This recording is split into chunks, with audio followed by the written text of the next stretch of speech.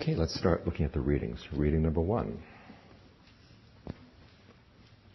Ananda, who is kind of the straight man in the Pali Canon, says, "It's amazing, Lord, it's astounding how deep this dependent core arising is, how deep its appearance, and yet to me it seems as clear can be."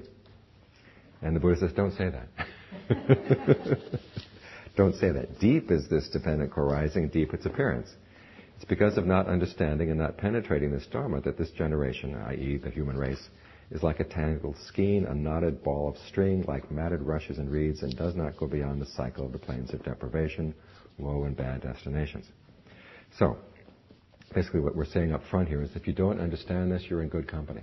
Okay? And don't expect that after one day you're expected to know all about dependent core arising, or that I will be able to entirely explain it to you in the course of one day. It's one of these topics that takes time, a lot of repeated reflection. And what we're going to be doing is essentially soundings into the topic, some explorations of different points that I hope you'll find useful. And then hopefully from here you will take these initial soundings or these initial explorations and explore them further. So this is just to get you in, give you a toehold on the topic, because it is complex and it is, as the Buddha said, it's very deep. Okay, now many times dependent core arising is explained as the working out of a causal principle. The causal principle is explained here in passage number 2. It looks pretty simple. When this is, that is. From the arising of this comes the arising of that. When this isn't, that isn't. From the cessation of this comes the cessation of that. There are passages where the Buddha explains the central insight to his awakening in just those terms. Now think about it. The Buddha saw his previous lifetimes, he saw the cosmos, he saw beings dying and being reborn. There's a lot of technicolor and panorama to his awakening. And yet what he explains is the really important lesson he learned from his awakening, it's this causal principle. Now it looks basically like when there's A, then there's going to be B. A very simple causal principle. Actually, it turns out it's more complex than that. What you've got here are two different causal principles working together. The first causal principle is sentence 1 and sentence 3. When this is, that is. When this isn't, that isn't. What we're talking about here is arising of causal relationships arising and passing away in the present moment. When you've got A, then you're going to have B. If you don't have A, you don't have B. They come and they go together. An example would be spitting in the wind. Instantaneous. When you spit in the wind, there's going to be spit in your face. Okay. When this is, that is. When this isn't, that isn't. Another thing is when you light a fire, there's going to be heat. When the fire goes out, the heat goes away. Sort of instantaneously coming and going away together.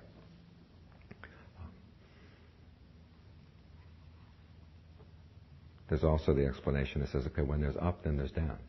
When there's no up, there's no down. When there's east, there's west. When there's no east, there's no west. That's another way of explaining it. But more to the point is, when there's contact, there's going to be a feeling. When the contact ends, the feeling stops.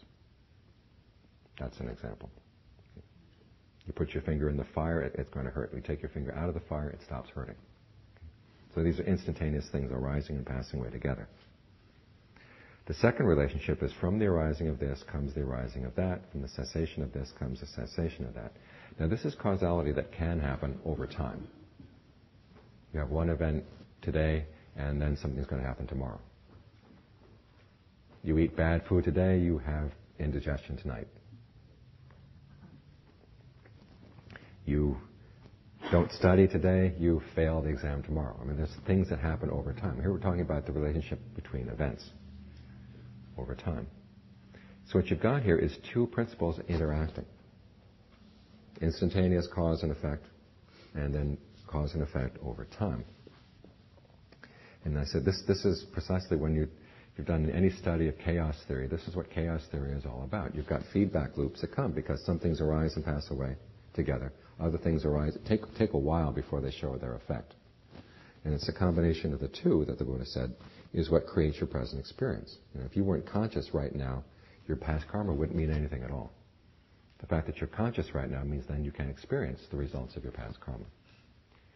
It gets deeper than that. If you have intention right now, you will experience the past. If you have no intention right now, there's no experience of past input.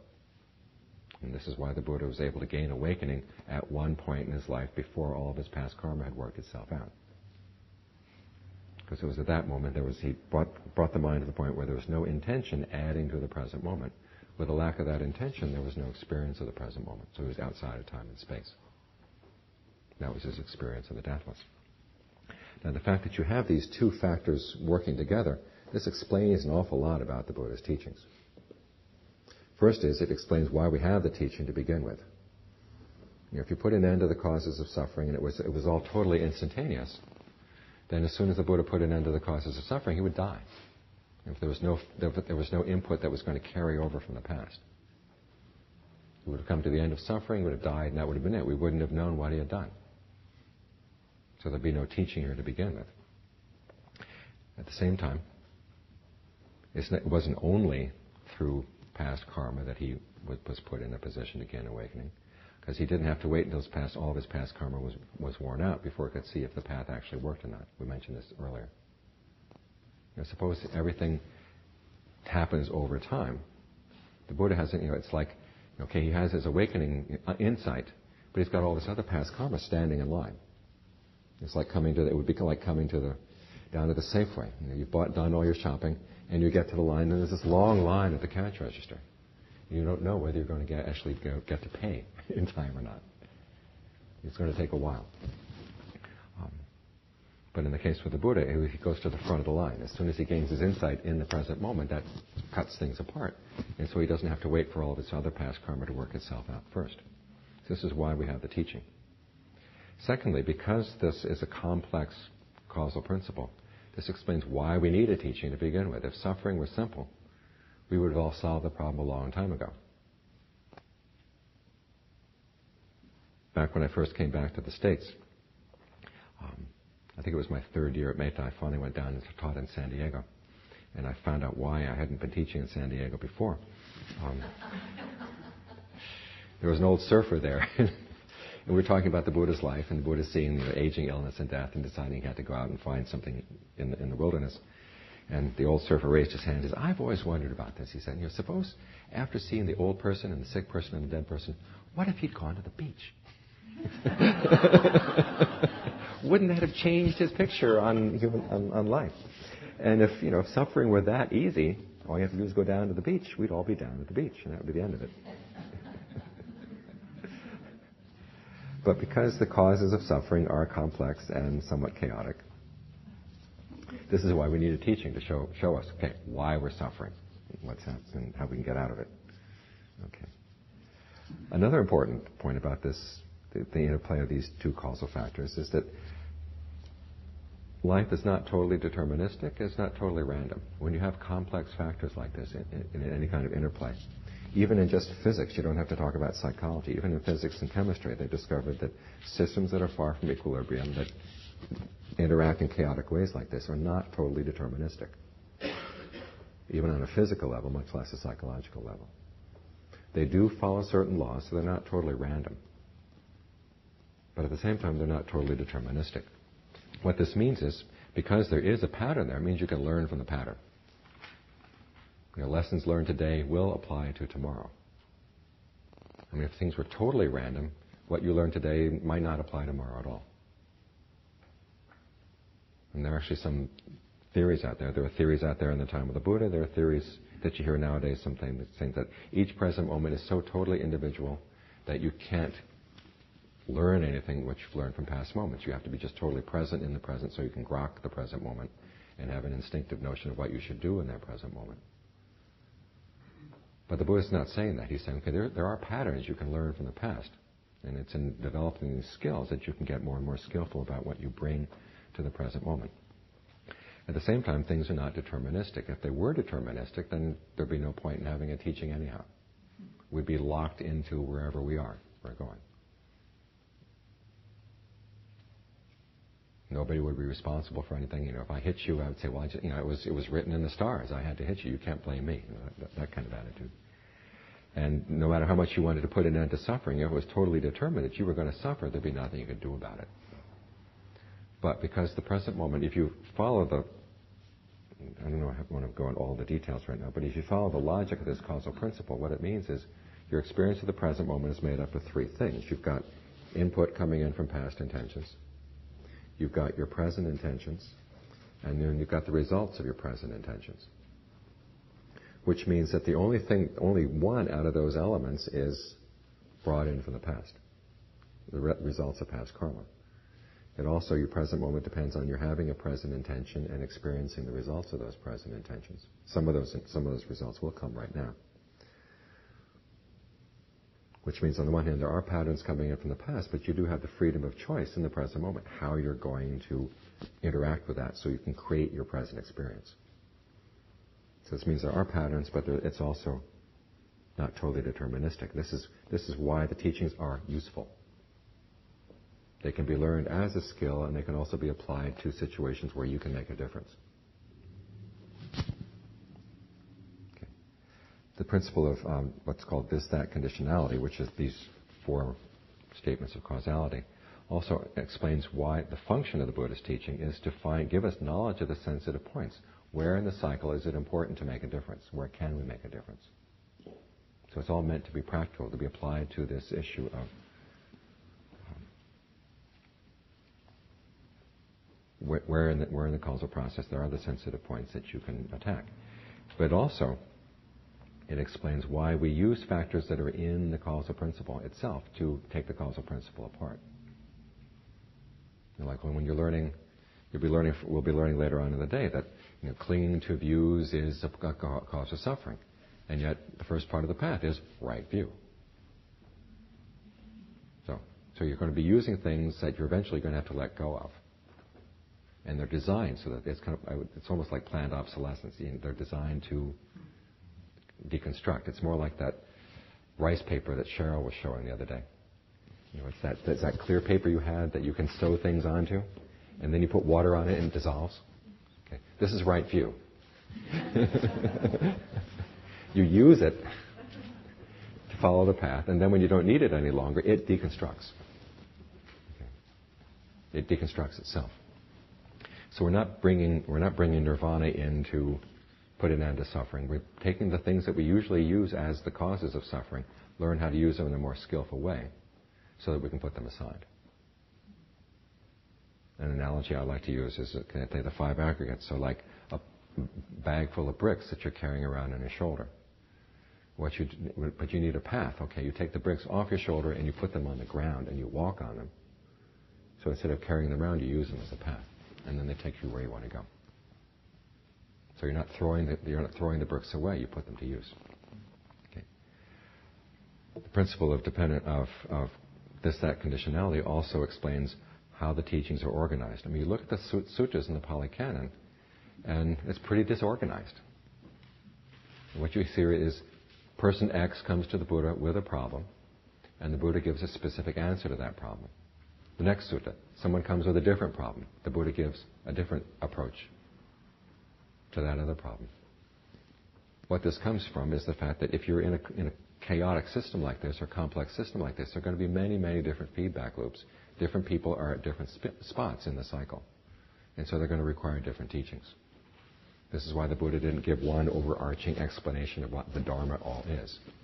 But what we have is, if you compare it to medicine, instead of teaching basic principles about medical cures, what you've got is a lot of stories about how a really good doctor cured different illnesses. And then what you do as reading these stories is to figure, okay, who's got the same illness I've got? And then you try that approach. So this is why the Buddha never organized anything in just one big fell swoop.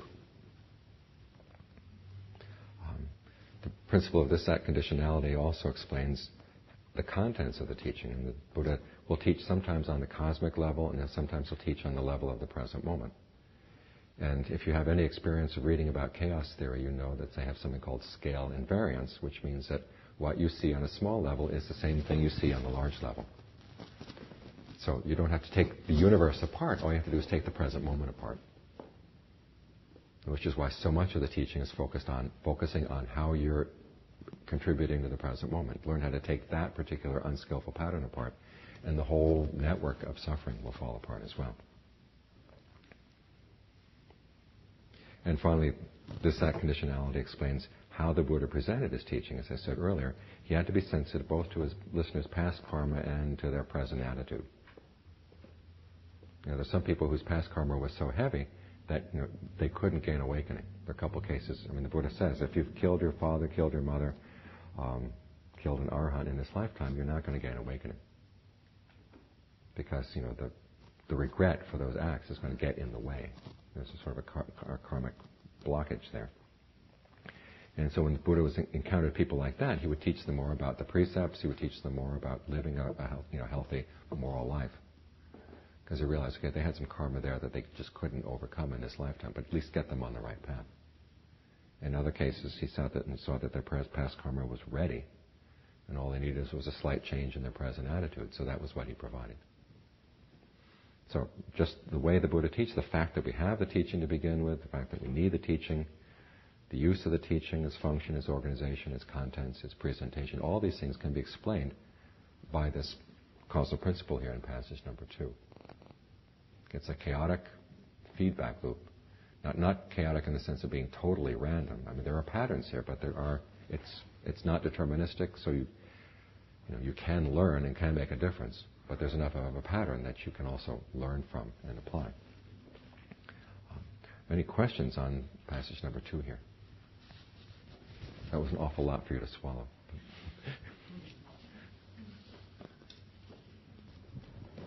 Ajahn, how do you understand the saying that I think is attributed to the Buddha and appears in the Nikayas, that if we see the present moment correctly, the causes and conditions in the present moment correctly, then we should be able to see all of the past? No. And all of the future? No. What you see is, you see the way things operate in the present moment, then you will understand the way things operated in the past and the way things will operate in the future. So it's the same pattern that goes across the board. So you don't see that as being counter or similar to the idea of determination? Exactly. Because what you see is that if you see in the present moment that you have the choice to make a difference, that meant in the past you also had the choice to make the difference. In the future we'll also have the choice.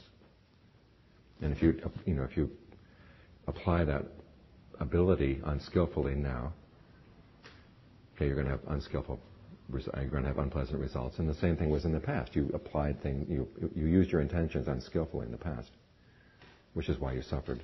And if you continue being unskillful in the future, you're also going to suffer as well. That's as much as you can learn by looking at the present moment. Sometimes that saying is twisted a little bit when they say if you want to know your past, just look at your present, which is not true. All you see is a little bit of your past when you look at the present. We don't have one karmic account. We're not watching sort of, your current balance is not your total balance. You've got lots of karmic seeds, some of which are sprouting now, some of which already sprouted in the past and have stopped, others which have not sprouted yet. And you can't see that by looking at any one person in the present moment. If that's the case, then how would the Buddha be able to see all of his past lives and all of the karma of so many various kinds of things and the arising and falling of various, innumerable world systems and all of that? He had good eyes. No, what I was saying is suppose you look at a person, you're not seeing the totality of their past karma just by looking at what their present circumstances are. Now the Buddha he had the memory to go back and say, so-and-so did this, this, this, and this. But still, what you're seeing right now as you look at a person is not the totality of that person's past karma. Two very different things. Do you see the distinction? No, I don't. Okay, fine. There's the ability just to look at the circumstances of a person's life right now, which anybody can do. But with looking at the circumstances of my life, you can't tell everything that I did in the past. Right? Because not every action I did in the past was aiming at being a monk, right now sitting and talking to you. I smoked pot in college. You can't see that. It seems like if my eye were tuned really correctly, no, if your I eyes would were be tuned, able yes. to. Yes, You but it's all led to this. You could catch the trace of whatever's left in my. Now, someone like the Buddha could actually, he would operate on a memory, his ability to look at someone and see, okay, what that person's past lives were, or what that person's potential in the present moment is right now, which most of us with ordinary eyesight we can't see. Okay. Because he had a memory? Because he what? Because he had a memory of it? Because he had the psychic power that he developed through his meditation. And even then, he wasn't seeing the totality of all their past actions. He was just seeing, okay, what are the relevant factors that can be sprouting, ready to sprout right now? I mean, the only person whose total lifetimes he saw were his own. And he went back many, many aeons. And even then, he said he couldn't go. You can't find a beginning back there. Even the Buddha says that's unknowable. A beginning point for ignorance, he says, is totally unknowable. But we, with our ordinary eyesight, what we see are just, which past karmic seeds are sprouting right now. Okay. Thank you. Okay. There's a question here.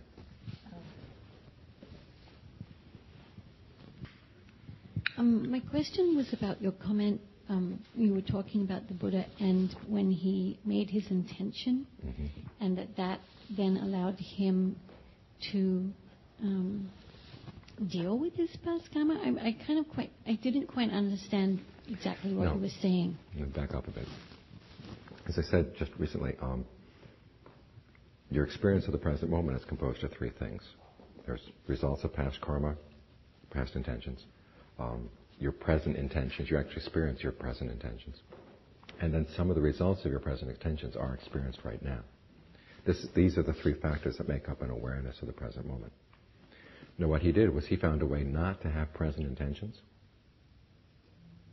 And without the present intentions, the present moment falls apart. Now, the question is how you do that, and that's what we're going to be talking about for the rest of the day. And that's the glass that you can dissolve. The what? Oh, yes. The screen that you can dissolve. Well, that's actually the screen that you can dissolve are the views that bring you to that point where you can get to the point where you develop the skill to put an end to intention. And then you drop it. Mm-hmm. There are other hands over here. Sure. When you were talking earlier in response to I'm sorry, I don't know your name. Ayatolika? Thank you. It struck me that what the Buddha got very good at was pattern recognition. Mm-hmm. And he could apply that, if you will, to a lot of situations. And then as you were going over with us, the three things, it was as if those are helpful ways of remembering to look for these patterns in all of us. Mm-hmm. And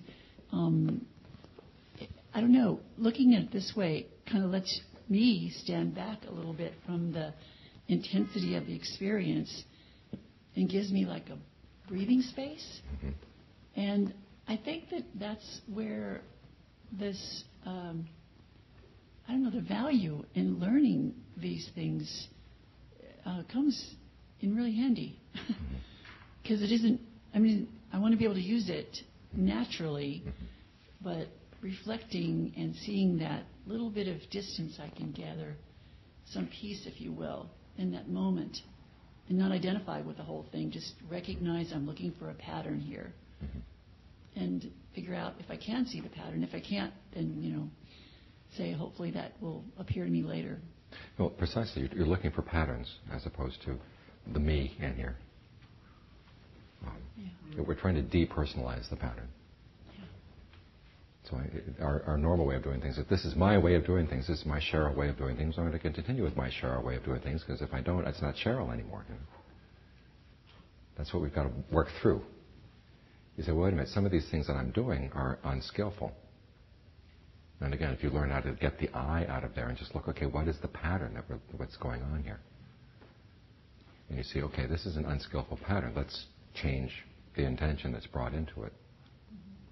So you're not confined by your notion of your way of doing things and that you have to stick to that. So we're looking for patterns, yeah. Thank you. Question here? Front mic.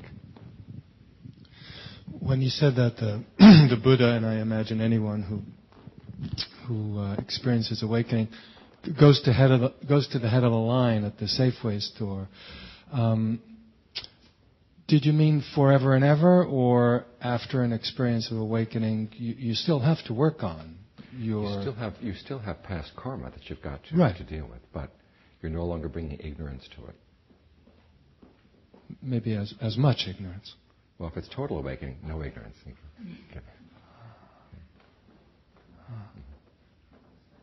Something to think some more about. Yeah. Okay, thanks. Yeah. So, skillfulness and awareness. I think I'm hearing you say that developing awareness is a skill that you can keep sharpening. Right. And you get to the point where there's enough awareness that you can have an awakening. And they talk about levels of awakening. There are basically 4 levels of the first 3 are called seeing the Dharma eye. And then the 4th is the total awakening. Now, for those first 3, there's still more skills to be developed around this. But finally, with total awakening, then you have developed all the skills you need to no longer cause suffering.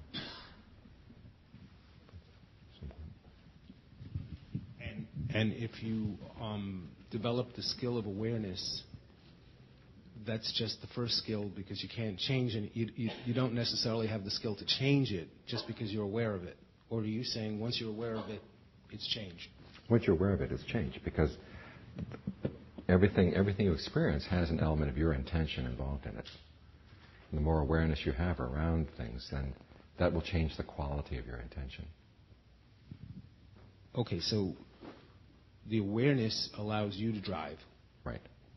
That's simple. Right. Mm-hmm. Yes. Could you give a couple of examples of intention? Intention. You come into a room, the intention to make money off of the people in the room is very different from the intention to be helpful to the other people in the room. Now, the intention to say, I'm doing both is another intention. I'm going to make money off these people and I'm going to help them at the same time. That gets complex. Because then you've got 2 alternative intentions that are fighting each other. So then the intentions of the past, then that's operative in terms of the results of it right now in this moment. Mm-hmm. And there's also the present intentions that are affecting this moment and the future. Right. And by seeing all of that, being aware of it, total awakening. What you're trying to be aware of is what intention are you bringing right now to the present moment, regardless of what the results of your past intentions are. I mean, based on our past intentions, we're now human beings. So that's kind of a given right now. Now, how much longer this is going to last, nobody can guarantee. I mean, even in the sutras, you have, the case of the monk who gains awakening and then goes out and gets run over by a runaway cow, very quickly. So that, that particular human karma, you have no idea how much longer it's going to last. But at least at the moment, this is what you're experiencing, coming in from your past karma. Now the question is, what do you want to do with this set of human abilities you have? And each of us has a different set of abilities based on our individual karma. Now if you decide you want to give a life of service, if you want to devote your life to meditation, that's a different intention right now that's going to influence the way you approach the present moment.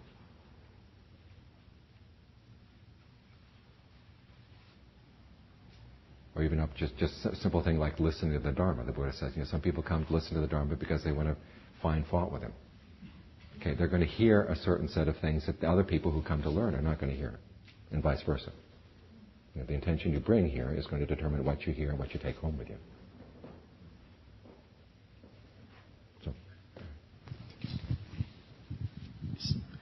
just one other part to that I'm trying to understand. If my intention is to learn how to be aware, and I think that's my intention, then as I start looking at that intention, it's why I want to be aware. And maybe it's I want to be aware to serve. So it keeps growing, and like it's the seed just goes by itself after you start it. That's the way it is. That's what we're starting out with. We're starting out with fairly complex intentions. And as we meditate, is one to get aware of those different levels of intention, and two to start paring down the unskillful parts.